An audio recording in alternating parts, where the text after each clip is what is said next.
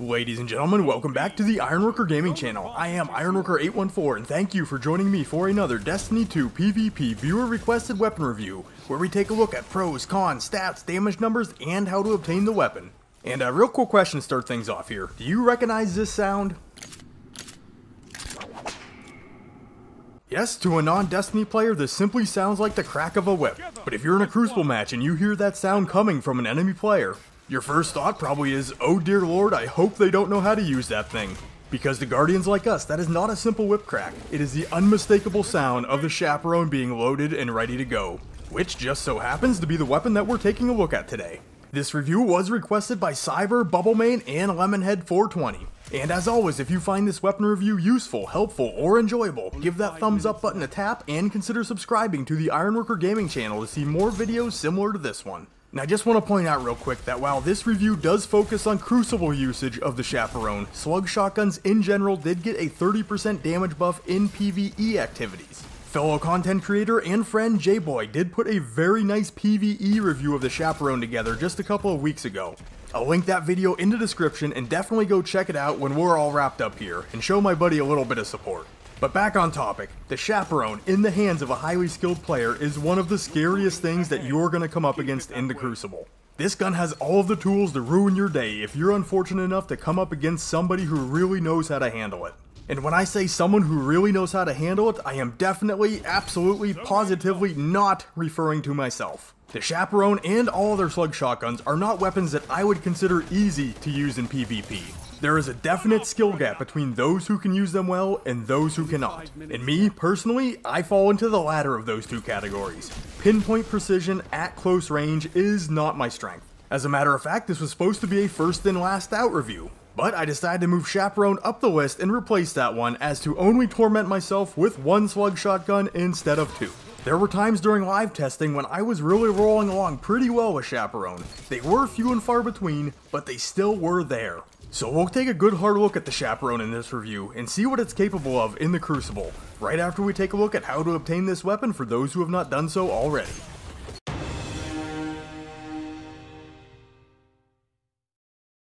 The Chaperone was originally a Destiny 1 exotic that returned to Destiny 2 with the Forsaken expansion. To begin the acquisition process, you must first get the Holiday Family History quest, which can randomly drop from any of the game's core activities. I was originally under the impression that it would only drop post-Crucible match, but I was wrong. And once it drops for you, visit Amanda Holiday in the Tower Hangar and pick up the Crucible Tournament quest. For step 1, you'll need 20 shotgun kills in the Crucible. For step 2, you'll need to get Void Arc and Solar kills in the Crucible. Each bar is represented by a percentage, and deaths will hinder your progress. But once the progress on a specific element reaches 100%, you can no longer lose progress in that category. The last step is to head into Gambit and get 15 Guardian kills, before returning to Amanda Holiday to claim your Chaperone.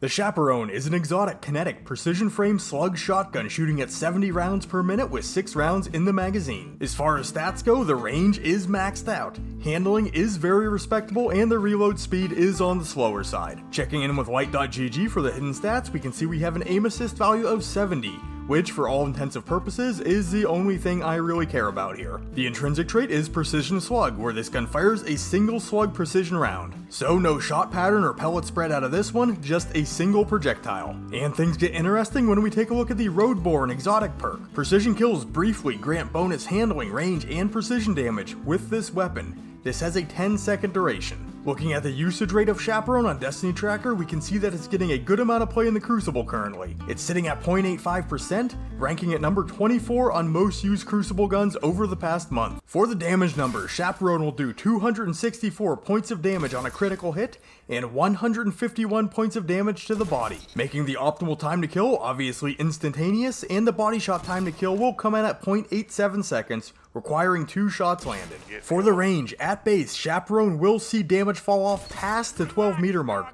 but can still secure a one-hit kill from up to 13 meters away. Past that, your crit is no longer lethal. When the Roadborne perk is active, the body shot damage will remain the same, but the critical hit damage will jump to 323 points of damage per shot. Also, the optimal range will increase to 13 meters before you're going to see any damage fall off, with the one hit kill range moving out to about 15 meters. Once we move back to 16 meters, once again, that critical hit is no longer lethal. When using Chaperone against supers, at base it can down a player with 4 resilience or less with 1 crit and 1 body. 2 crits will be required for any resilience level above 4. Even with the Roadborne perk active, there is not enough of a damage increase to secure a 1-hit kill on a super, but you can go 1 crit and 1 body on a Guardian of any resilience level. And hopefully that pretty much covers everything we need to cover here, so let's head into the pros and see what Chaperone can do well inside of the Crucible.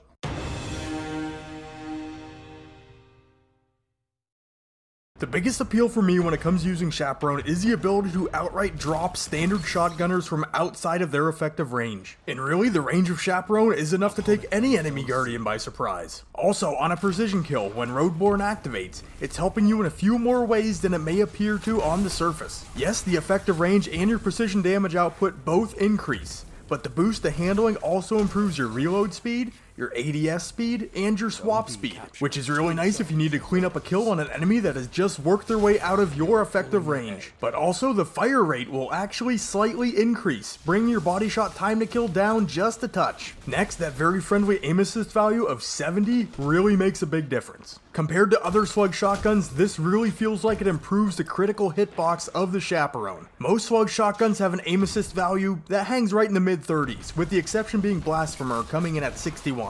But the point I'm trying to make here is that Chaperone does feel much more forgiving. Most of the time you don't need that red dot directly on your target's face. Right next to the head will work in many cases, which is no doubt a reason many players are choosing to use Chaperone over other Slug shotguns. Also, the ability to shut down supers is very nice. Given the speed and agility that most supers provide to their users, this is not a small task. But with a certain degree of skill and maybe a little bit of luck, the potential is there for you to down these supers before they down you.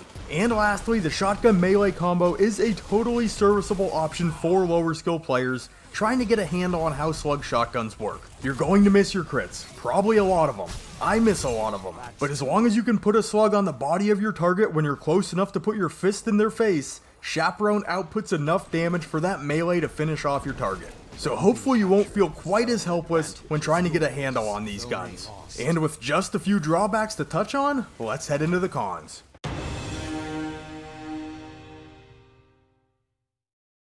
Alright, we'll get the 2 more minor issues out of the way right off the bat. First off, the reload speed is pretty slow, and without any reload enhancements, the reload can get you in some trouble when playing at close range if you're looking to use Chaperone aggressively. If you empty your mag mid-engagement, it does take a little while to throw more shells into the gun, so just have a mental plan B for this situation. Next, the in-air accuracy is serviceable, but not great. And being an exotic, you cannot throw an Icarus grip on it to help you out in this department. Both the high range stat and the aim assist do a pretty good job of helping your slugs stay on target, but there is still some bullet bloom when your boots are off the ground. And the only other thing I want to touch on is the fact that, as I alluded to in the intro, Chaperone and other Slug shotguns can be tough to use. And this is speaking mainly to newer or lower skill players.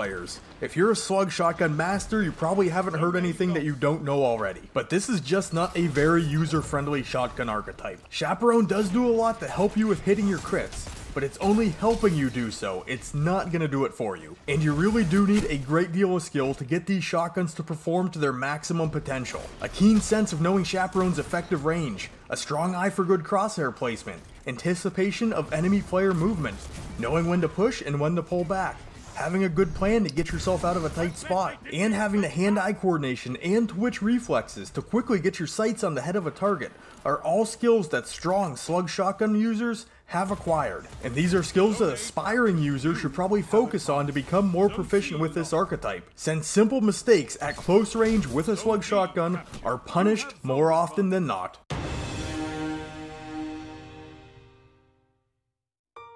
So the verdict, and would I recommend using Chaperone in the Crucible? This is all going to depend on your skill level and how much time you're willing to invest learning the Slug shotgun archetype. They are not friendly and they are not forgiving, but they are powerful and they are rewarding. For rumble or comp game modes where so much can ride on a single kill, Chaperone is probably a fantastic option for an adept player. But if you hang in the quick play game modes and play the Crucible more casually and don't have the time or patience to master the fine nuances of Slug shotguns, I'd probably say that a standard shotgun is going to be the better choice for you. So since you made it to this point in the video, how about leaving it a like if you did enjoy it, and consider subscribing to the Ironworker Gaming channel if you have not done so already, to see more Destiny 2 reviews, guides, and discussions similar to this one. You could also follow Ironworker814 on Twitch if you'd like to catch me live. I do spend most of my time doing YouTube videos these days, but there's always a chance that I may hop on stream. You could also look for Ironworker814 on Twitter, but the best way to contact me is simply to comment down below. If it is worth your time to comment, it is worth my time to respond to you. And with all that being said, I'd like to thank you for spending a piece of your day checking out this weapon review.